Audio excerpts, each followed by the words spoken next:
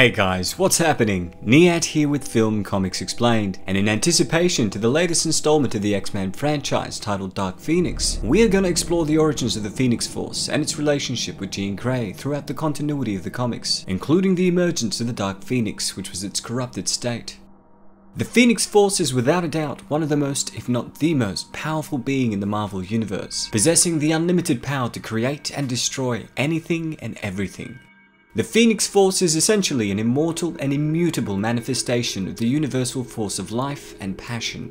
Born of the void between the states of being, the Phoenix Force was a child of the universe and one of the oldest cosmic entities in existence.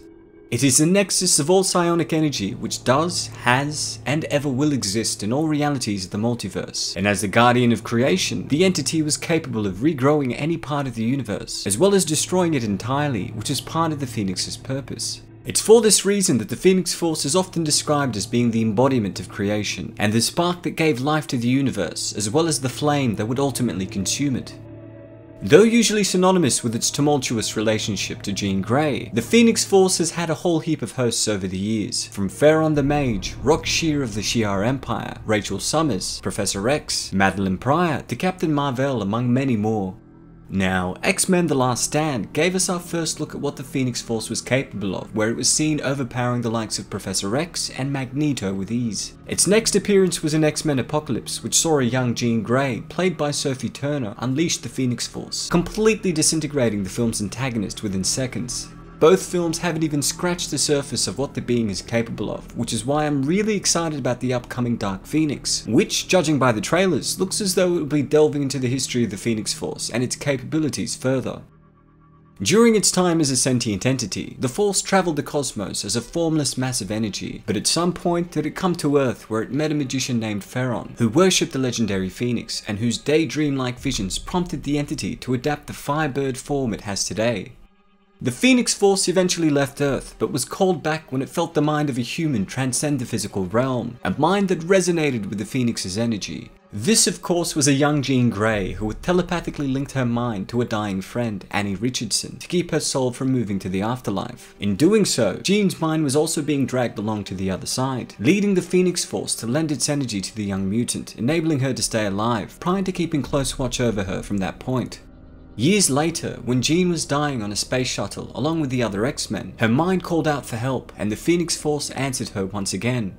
As the ship had malfunctioned, the pilot essentially had to sit in an area without shielding to protect them from radiation. Marvel Girl volunteered to pilot, but while guiding the shuttle back to Earth, the solar radiation finally proved too great for her, forcing Jean Grey to take over, who used her powers to create a protective bubble around the X-Men while she attempted to control the ship. Responding to Jean's telepathic calls for help, the Phoenix Force appeared before her, shaping its form and consciousness after Jean's own. It then told her that she was dying, but that by taking the Phoenix Force's hand, she would gain her heart's desire. In that moment, as what Jean most wanted was to save the lives of the X-Men, the Phoenix Force responded by taking on the form, memories, and personality of Jean Grey, absorbing a portion of her consciousness prior to placing her in a protective coma. Using its immense powers, the Phoenix Force was able to ensure the survival of the X-Men, guiding them safely back to Earth while Jean Grey remained within the cocoon as her significant injuries healed. Thus, the Phoenix Force fulfilled its pledge to Jean, and the cosmic entity, which had created a duplicate body of Jean and absorbed a piece of her consciousness, acted in her place while Jean's body lay in suspended animation. Inhabiting the duplicate body and siphoned consciousness of Jean Grey, the Phoenix Force began to experience human emotions for the first time, which would prove to be its first weakness, as this made it an easy target for manipulation. Wanting the Phoenix Force to join the infamous Hellfire Club, the cunning illusionist known as Mastermind made Phoenix believe that she was his 18th century lover, Lady Grey.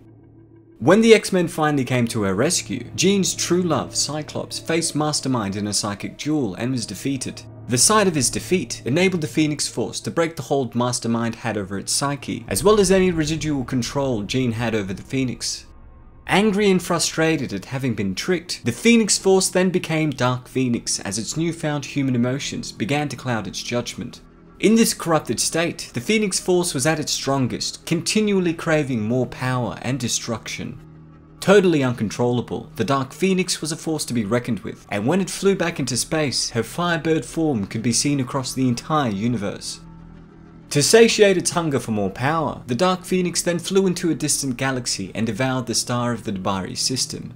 The resulting nova killed billions of innocent people, leading the Shi'ar, Kree, and Skrull empires to conclude that for the rest of the universe to live, the Dark Phoenix had to die. Now, Beast had found a way to temporarily neutralize Phoenix's immense power, and when the Dark Phoenix returned to Earth, the X-Men held it at bay while Professor X built mental blocks in Phoenix's mind. All of this, of course, did not matter to the Galactic Empires that had lost so many of their citizens, and as a result had decided to activate an ancient Kree weapon to destroy the Phoenix Force and the solar system it inhabited.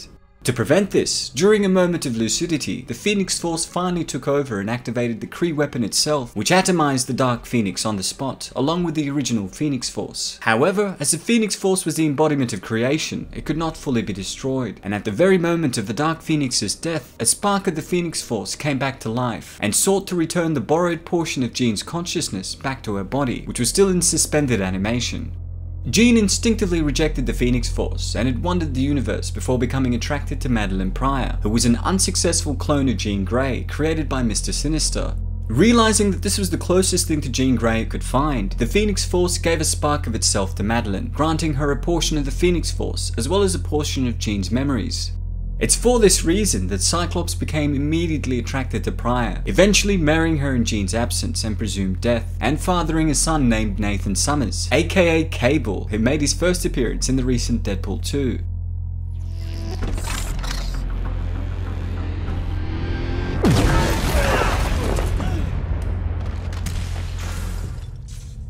Now, after the death of Madelyne Pryor, the Phoenix Force once again returned to Jean Grey's consciousness, enabling her to manifest powerful Phoenix Firebirds and to tap into cosmic reserves during numerous conflicts, including one where it defeated Galactus, another devourer of worlds that could utilize the cosmic energy known as the Power Cosmic. Though Jean Grey did die on numerous occasions throughout the continuity of the comics, the Phoenix Force brought her back to life time and time again with the use of its seemingly unlimited powers, which had led to its classification as an extinction-level threat by many beings in the universe.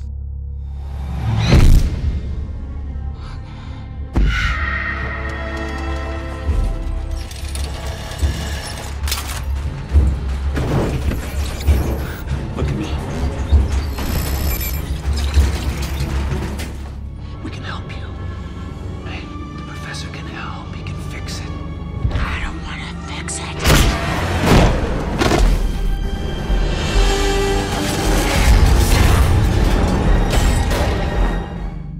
Throughout the comics, animated series and films, the scope of its powers have shown no bounds.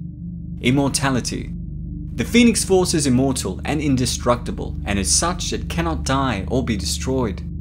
Energy absorption. It can directly absorb, manipulate, and fully control any type of energy, such as Cyclops' optic blasts, or the entire energy of a star, black hole, or even a whole galaxy. As the one true Phoenix, Jean was also shown to be able to activate and deactivate the mutations of others. Concussive force. It can also wield this energy to project beams of immense concussive force powerful enough to destroy whole planetary bodies. Future life force. The Phoenix Force possesses limitless cosmic energy and can tap into the energy provided by life force reserved for future generations, thus denying them existence. With or without a host, it's one of the most powerful entities in the Marvel Universe, capable of existing in any plane, timeline, or dimension. Quantum singularity. It can transmigrate throughout time and space by folding its energy back into itself, causing it to collapse akin to a black hole. Life force control. The Phoenix Force can control and manipulate life and death itself, and as such, it can take the life energy from something, or vice versa. Psionic Nexus. As the center of all psionic energy throughout the cosmos, when bonded with a host, the Phoenix Force vastly strengthened and amplified all of their superhuman mutant powers and abilities to immeasurable levels. Matter transmutation. The Phoenix Force can manipulate and transmute matter on a subatomic level. Cosmic teleportation. It can teleport others across vast distances throughout the galaxy, and can even enter an entirely different timeline altogether. Cosmic pyrokinesis. As seen in the films, the Phoenix Force can create cosmic flames that do not require oxygen to burn, and are so intense that matter is instantly consumed without any byproducts such as ash. Temporal manipulation.